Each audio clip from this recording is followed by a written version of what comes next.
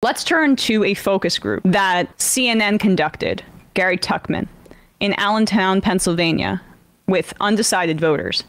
They asked her here to grade the speech, give it an A, give it a B, etc. This is how they responded, and I just think it's telling because I did not like that speech. It was overly militaristic. It was focused on criminalization and prosecution and border security. I mean, it's a centrist, center-right. In many ways, some of the focus on that stuff, the abortion piece and other elements of it were good, but she's trying to look tough. She doesn't want to be tagged as a soft woman or as too liberal, and that was clearly the tactic. Walls can be soft and talk about policy and family, and she can come out and look tough. And by the way, not dissimilar from Biden being the more conservative figure and her being perceived as more liberal as his VP, although I think there are differences here and improvements. But the reality is that this focus group reacted really positively. First thing I want to ask you, I want you to grade the speech, okay? A is excellent, B above average, C average, D below average. We all know what F is. Let's start with you. How do you grade the speech? I gave her a B plus. B. B plus.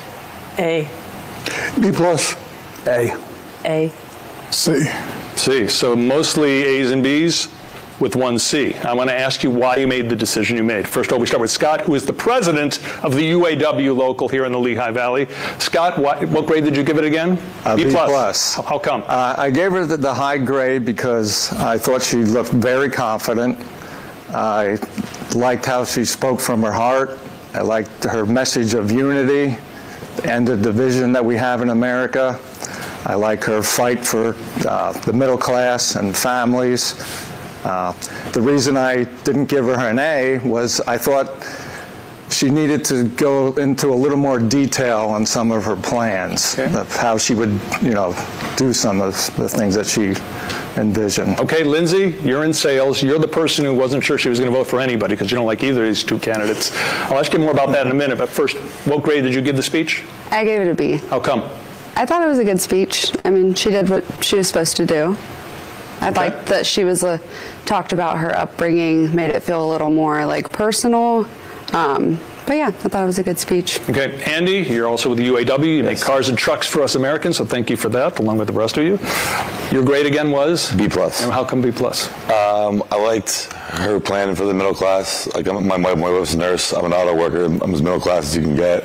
I just felt like she should go a little more in depth. But I guess I understand you can't really go as in depth in these speeches. But a little bit more would have been nice. Okay, Donna is your mother. Yes. Donna's a retired dental hygienist.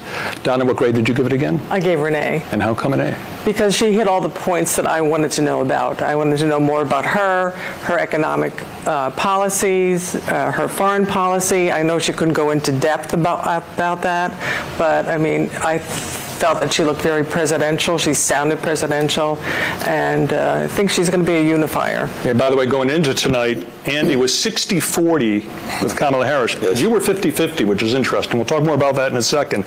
Patrick, also with the UAW. The grade you gave it again? A B plus. How come B plus? Well, she was very confident in what she was saying. She showed leadership ability and understanding of the topics at hand. But again, she didn't go in depth. I did like what she said about what she's going to try to do for the middle class, about a tax break for us, which will be very nice, but still a little bit more information on some of the things that she's planning on doing. Sean, also with the UAW. The grade you gave it again? I gave her an A. How come? I was looking for policy information. I really wanted to see some substantive policy information. I thought she did give enough. I like what she gave on military, what she wants to do for our veterans, and with border control. I just think that she has a lot of good ideas, and she's very well spoken. I think she was very professional. Sabrina is. So those were the reasonings given here. A lot. I mean, it's hard for us to understand. Anybody listening to this or watching this, you're very engaged in politics for the most part. Like, I'm very engaged in politics. I can't imagine being undecided on this at all, right? I mean, it's not it's difficult, I think, for us to get into some of that in that mindset when you're more politically engaged. They seem to have a positive reaction to this. Sam and I were chatting about this a little bit this morning. I know he's on vacation, but that's a case in point. We're obsessed with this stuff, right? And we care more about moving the country forward in a progressive direction, and having a negative reaction to that speech doesn't necessarily mean that undecided voters are going to have a reaction. So they gave their grades, and then CNN follows up at the end and asks them who they're going to vote for. Again, there are 7 members of this focus group, or 8, I think. I'm not exactly sure. 8. And he goes through and asks if this has changed their mind. We'll see what they say. Like I said, none of you were ready to make a commitment to any candidate in November. Please raise your hand right now if you're now ready to make a commitment after today. Wow. I'm just kind of surprised by that. We haven't rehearsed this. I'm going to make that very clear. I will attest to this. 7 of you are now ready. Scott? Yes, I'm going to vote for Kamala Harris. Andy? Yeah, Kamala Harris, yes. Yes, Donna? I'm voting for her also. Sean? Sean? Yes, Kamala.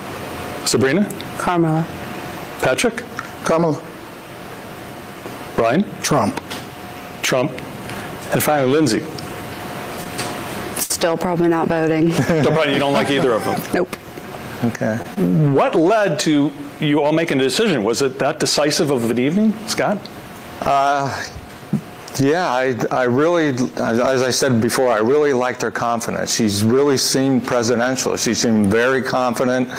Like I said, she spoke from her heart. I liked how she filled you in on her background, that she struggled, her mother struggled, all right. Middle-class family. Donna, you were 50-50 going into the evening. What made you make a decision? Well, I've been doing research since she was, the nominee, and I like what I'm reading. And here I've been watching the convention, and her speech was just, that just sold me. And Brian, you decided on Trump. What about tonight? Because when we met last week, you were undecided. What about tonight made you decide you were going to vote for Trump? Her speech was great. I like how she went into personal history again. It was just not moving for me. But it made you think that Trump's a better candidate than her. He's here for it. He's a little bit more aggressive. She's aggressive in her way, but I think she'll be aggressive in the next term. So Trump over Harris for you, Harris over Trump for most of you. What I will tell you, 75 days now. Okay, so look, take with that what you will. It's a CNN focus group. You can't run to the bank with it. But it is interesting and notable. You saw like that guy who gave it an A and is voting for her at the top was particularly pleased about the border thing. And it's like, dude, you're in Pennsylvania. I mean, I don't know what to tell you. I don't know what to say about that, right? The famous border state, Pennsylvania. Right. It's not exactly what I would think would be at the top of the priority list there, but just a sobering reminder of what a general election constitutes. And I think we've been in such a crazy period of upheaval and of agony about Gaza, and of that short kind of period where Harris was rolling out some of the more progressive things for the base, solidifying that quite strategically. And there's a question mark about the sincerity, right? But then moving to the convention and announcing herself on the national stage as a much different, I think, candidate than she'd been campaigning when she goes to her stops and talks about the child tax credit, or goes to the UAW and speaks about collective bargaining and those kinds of things. I mean, did she mention union? She did a little bit, but it certainly wasn't the focus. The focus was, I'm commander in chief. I'm tough enough to do the job. I'll crack down on the border. I'll crack down on dictators. I'll be a strong person on the international stage. And that's what a lot of voters want. They want a commander in chief. And that was part of what hurt Biden. That's the thing people, still underplay about Biden, is that it wasn't the Democrats, right? It was about this very baseline desire from voters, which is like, I want a guy who's going to do the job, who's competent.